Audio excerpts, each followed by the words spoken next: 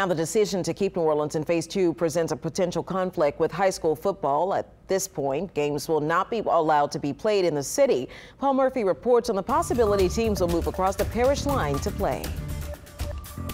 For now and in the weeks ahead, the Friday night lights at City Park's Tad Gormley Stadium will remain dark.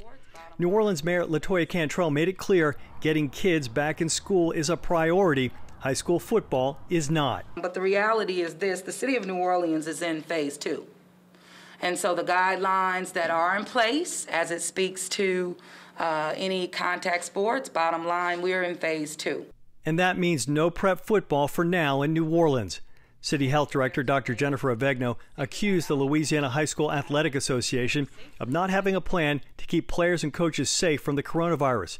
This week, the LHSAA Executive Committee voted to start playing games in Louisiana on October 2nd. We have reached out to LHSAA to ask them for their updated guidance on what they would consider in a football season, in a football game, in terms of practice. They are not ready yet. They don't have it yet. That sets up an interesting opportunity for the former Zephyr Field on Airline Drive just across the border in Jefferson Parish. JP and the rest of the state are now set to move to the next phase of coronavirus restrictions on Friday.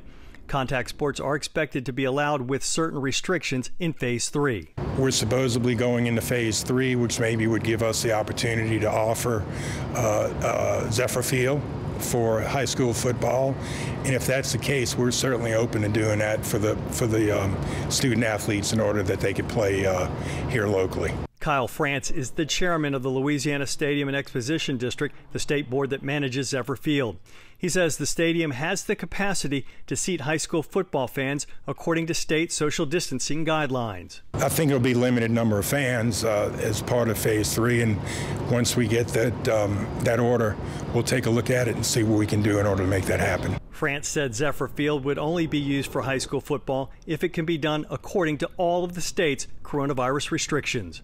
Paul Murphy, Eyewitness News. As soon as the governor reveals more about phase 3 plan, we will send you an alert in our free smartphone app. We will also have more on some new findings from people researching about the coronavirus coming up in just a moment.